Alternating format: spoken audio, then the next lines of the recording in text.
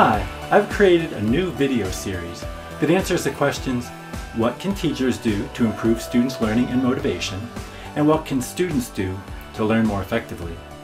The series is titled Psych Insight, and it includes videos that explain different concepts within educational psychology. The videos address questions such as, how does our memory work? How can teachers help students become better problem solvers? What does it mean to be creative? How can teachers minimize students' misbehaviors? How can we learn and remember concepts? And how can teachers create valid tests? Of course, these are only some of the many concepts that I'll be covering in these videos. These videos are intended for teachers, students, especially those who want to become teachers or coaches, parents, and really anyone who wants to learn more about learning or teaching.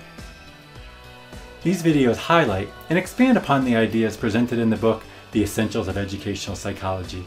I refer to the relevant page numbers in the description of each video, but you don't need the book to watch the videos. I hope that you enjoy the videos and find them useful. More information about these topics can be found at my website.